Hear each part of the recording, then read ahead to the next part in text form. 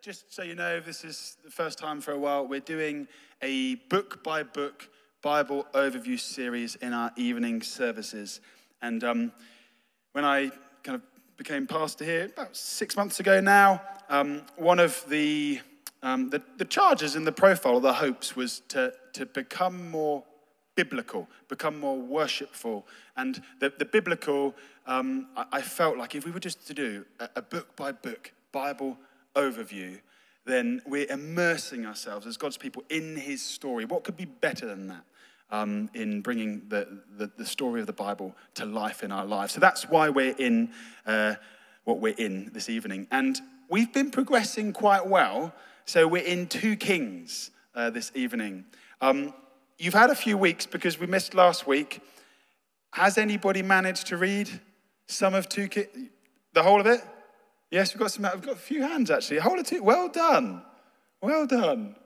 Well, if you haven't, then there you go. There's your challenge for this week. Although we'll then be moving on. So 1 Chronicles as well. Hey ho. Right, messy.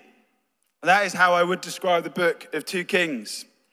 And in one sense, it's not too dissimilar from the world today. I remember when I was first prepping this overview series, and this particular book, a few years ago now, because I've preached this series before, I remember thinking, wow, the world's messy. You've got Tories fighting Labour, Tories fighting Tories, you've got Republicans fighting Democrats, Republicans fighting Republicans, and that's just in the political realm. Our lives are messy as well, loads of infighting, not just in our families, but in our own hearts, different voices. We're no less messy today than the world during the 7th and 6th centuries BC, which is when most of 2 Kings happens. So it's important we learn lessons from history. And if you remember back 2 weeks when we were engaging with 1 Kings, I said 1 and 2 Kings were originally one book. And I've looked into some of the history. There's no reason, either biblically or extra-biblically, as to why they were split in 2. I think the most likely reason, considering they're both about the same length, is you would have needed a really long scroll to write the whole of 1 and 2 Kings on one piece of parchment. And so there's 2 scrolls. It means, though, that when we come to 2 Kings, it starts with a bang, because if you think about it, we're starting in the middle of the book. So it starts with chapter 1, verse 1, 2 Kings. King Ahaziah of Israel, he falls from the 2nd floor chamber. That's always going to hurt. Earlier on in the series in Jonah, I was talking about if you've ever had to walk up in an attic on floorboards. And in one translation, it says that Ahaziah fell through the lattice. So it could be like our modern equivalent of walking on an attic today, not knowing where to stand. He falls through. Anyway, he really hurts himself. And then he's in this place of recovery. How can I recover as quickly as possible? What does he do? Terrible start of a book all about an Israelite king. He says, chapter 1, verse 2, tells some of his servants, go inquire of Baal-zebub, the god of Ekron, whether I shall recover from this sickness. As a start, it's a terrible start, isn't it? For a book about God's people, you have the king of Israel, the king of God's people at the time, starting by going to another god, small g, because only our God deserves big G, capital G, to see whether that small g God can help. You don't have to be a rocket scientist to recognize the tone of what comes next. This is God speaking, verses 3 and 4 of chapter 1. God challenges this king and he says, is it because there's no God in Israel that you are going to inquire of Baal-zebub, the god of Ekron? Now, therefore, says the Lord, you shall not come down from the bed to which you've gone up, but you shall surely die. Friends, the beginning of a very, very messy book, which, unsurprisingly, depicts the downfall of the divided kingdom. If you remember back in 1 Kings, 1 and 2 Samuel, I said there was a united kingdom when everybody was together, and then they divided into the northern kingdom of Israel, southern kingdom of Judah, and here we have the downfall of the divided kingdom. Israel, first, destroyed by the Assyrians. We read about that in chapter 17. And then the book ends about 100 years later with Judah, the southern kingdom, being taken into exile by the Babylonians. That's the history. That's probably as deep as I'm going to go in the broad brushstrokes history. For the sake of simplicity, tonight I'm going to focus on just 2 lessons I think jump out from the text. First lesson: God's grace abounds in unlikely places. Hallelujah to that. God's grace abounds in unlikely places.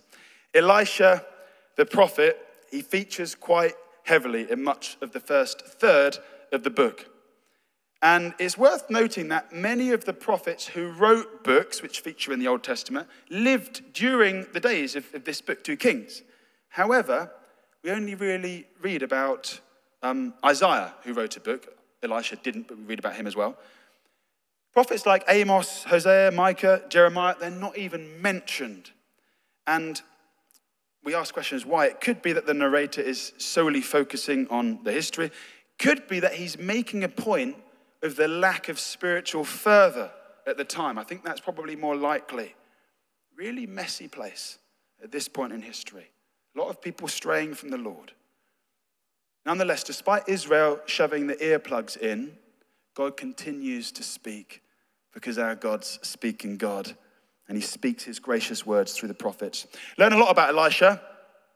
Through his life, we find that the narrator of this historical document includes, I guess, what 21st century ears would say, though, the deeply spiritual happenings, and maybe treat with a bit of skepticism. So, we hear that Elijah, well, he didn't die, did he?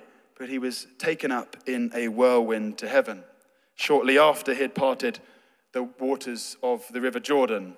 Not once, but twice. And then we hear that Elisha, who followed on from Elijah was his teacher, really. He's given a double portion of Elijah's spirit. His spirit there refers to his God-given spiritual power. And with this empowering, we find some more amazing supernatural stuff. We find Elisha superseding Elijah, which these things are recorded as history. They happened. We see him making iron axe heads float, as you do. An iron axe head just floating in the water there. We see him purifying contaminated water. That would be handy on lads and dads and lads and daughters camping trips that we do in the summer, wouldn't it? Some dodgy water there. Oh, thanks, Elisha. We see him doing that a few chapters after he does it for the first time, purifying deathly stew. Possibly my favorite story of Elisha pops up in chapter 2, where he's just walking along, guess minding his own business, and he's heckled by a bunch of youths. Today we'd probably picture them sitting there, hoodies up, and they just dislike old people. They don't respect their elders. This is what one translation says that they yell out to him, and I like this because it's pretty antiquated. They say, "Go up, you bald head. Go up, you bald head." Basically, they're saying, "Baldy, just jog on. You're not wanted here, just jog on." And Elisha, he's like so infuriated by the fact that they don't have respect for their elders and just this immoral behavior. He curses them. The next thing that happens is 2 bears come down and basically maul 42 of them. It's pretty full on. This is what we're reading. It's history. It's in your face. Lesson for today: do not ridicule hair loss. Amen to that. Then we see Elisha producing 3 specific miracles. And these miracles I've highlighted as specific ones because they act as a foreshadowing of some of the miracles Jesus performed. So 1, we see him raising 2 people back from the dead. This is Elisha in the Old Testament. The second person who's raised back to dead merely comes into contact with Elisha's dead bones. He's not even living at this. His bones have been thrown in a tomb, dead bodies thrown on top. He comes back to life. I mean, just imagine we're to have conversations with our counselors in Peckham and say, look, we don't need more defibrillators. What we need are Elisha's dead bones. We'll just scatter them around Peckham. They wouldn't be impressed. But this happened back then. 2, we see him multiplying loaves of bread to feed 100 people. Then after everyone's had their fill, finding bread left over, Sounds familiar, doesn't it?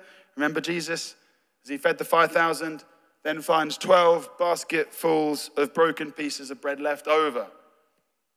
And then thirdly, Elisha heals Naaman of leprosy, which we know Jesus also does, unafraid to touch a contagious leper.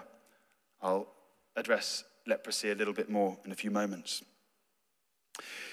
Now, as I said, these are all foreshadowings of Jesus. Many hundreds of years later, after the days of Elisha, at the beginning of Jesus' public ministry, he stands up at the synagogue in Nazareth, his hometown, and he unrolls the scroll of Isaiah, and he reads these words. And I'm picking up from Luke chapter 4, verses 18 to 19. So he reads these words from Isaiah. The Spirit of the Lord is upon me, because he has anointed me to proclaim good news to the poor. He has sent me to proclaim liberty to the captives and recovery of sight to the blind, to set at liberty those who are oppressed, to proclaim the year of the Lord's favor. He says those words loudly and boldly, and then he rolls up the scroll and he says, today this scripture has been fulfilled in your hearing. And everybody hears that. And they're amazed. You know, some of them, maybe they gave him a little bit of a clap. But then Jesus immediately goes from there to become rather personal. And at this point, perhaps some of those who'd given him a little clap start to change their view. And maybe a little bit of hatred creeps in. Sort of like Israel did time and time again with the prophets in 2 Kings. So here's what Jesus says. After he says this has been fulfilled in your hearing, he then says, truly, I say to you, no prophet is acceptable in his hometown. But in truth, I tell you, there were many widows in Israel in the days of Elijah, when the heavens were shut up 3 years and 6 months, and a great famine came over all the land. And Elijah was sent to none of them, but only to Zarephath in the land of Sidon, to a woman who was a widow. And there were many lepers in Israel in the time of the prophet Elijah, and none of them was cleansed, but only Naaman the Syrian. When they heard these things, all in the synagogue were filled with wrath.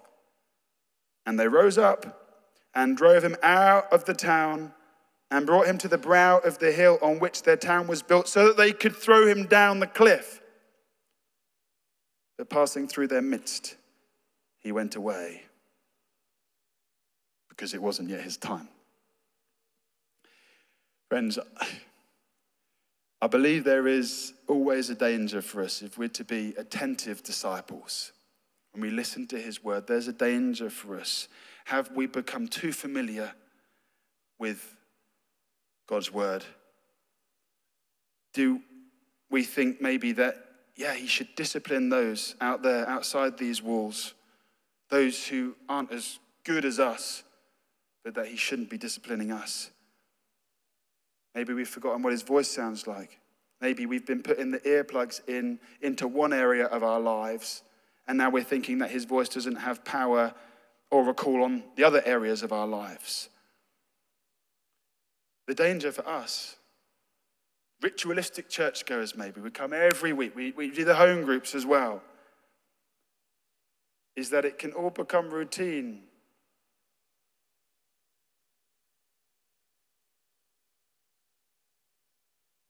And we think we know what we're about to hear. And when it's a challenge or when it's a discipline, we say, oh no, I don't need that, not me. I'm one of the faithful ones. Remember, the lessons in 2 Kings is that God is speaking to his people, Israel.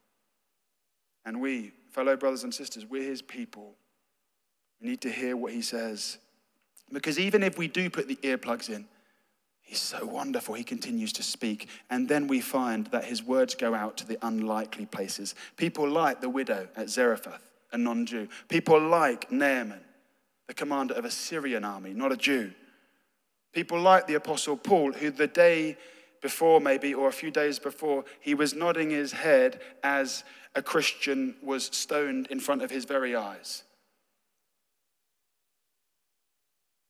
I wonder who you think about when I say to you, picture the person in your life most unlikely in your view to become a Christian.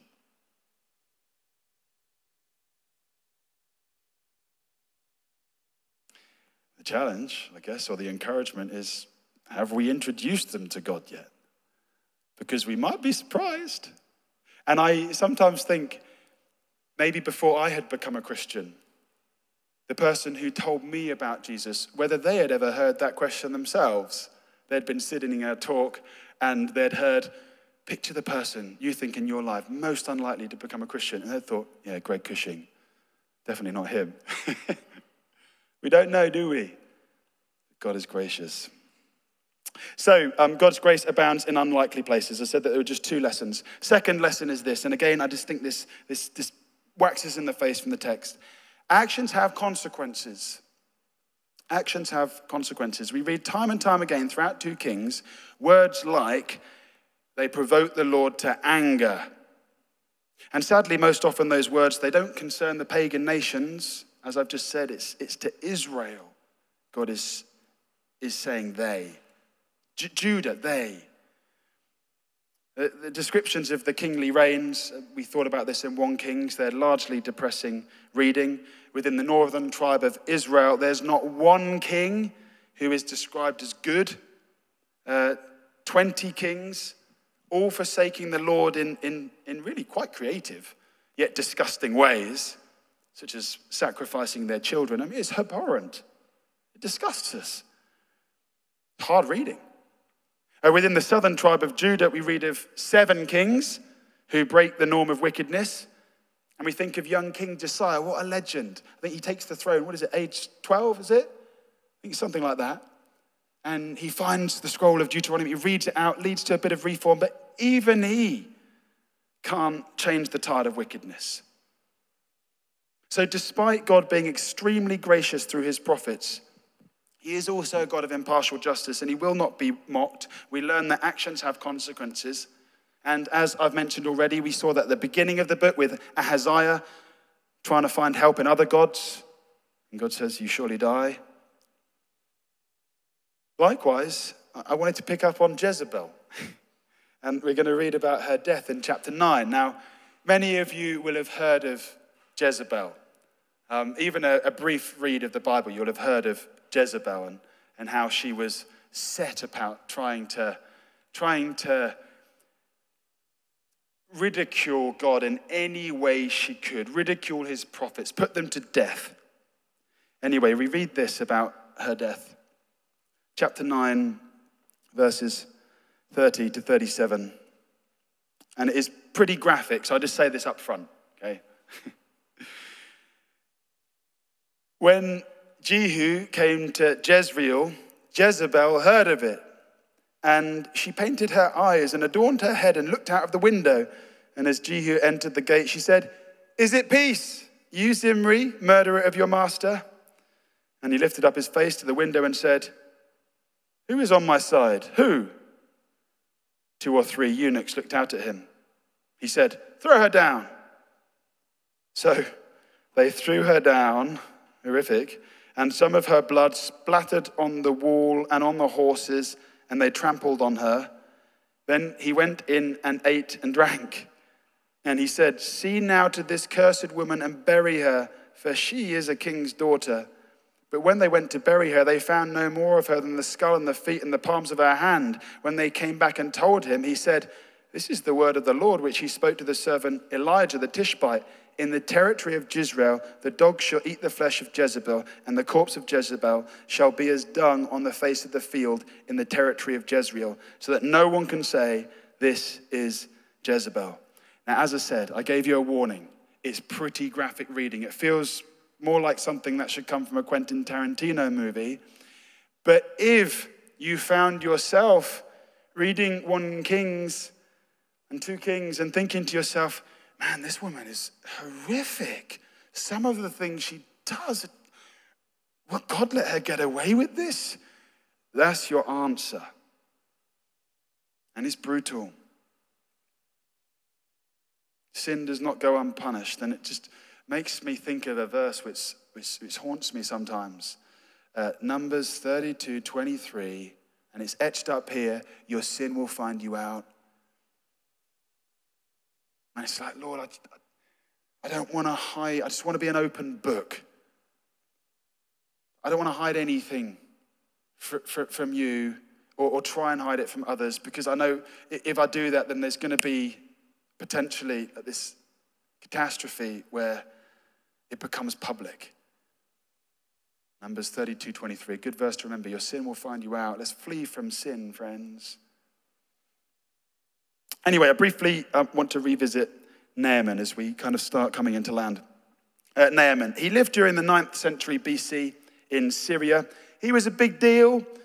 Chapter 5, verse 1 tells us he was, quote, the commander of the army of the king of Syria, and that he was, quote, a great man, and that he had, quote, high favor. He was the most decorated figure in Syria, always pictured on the front of the Syrian Observer. Back then, he would have featured towards the top of the list of Time's 9th century most influential figures. That was our Naaman. Big deal indeed. But he had leprosy.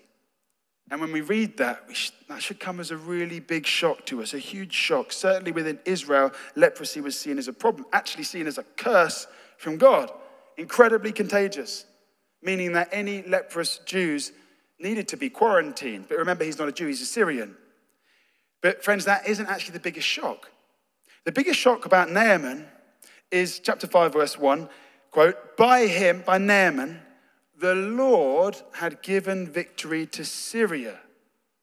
We're told that God had used Naaman to defeat his own people. That's the biggest shock for us.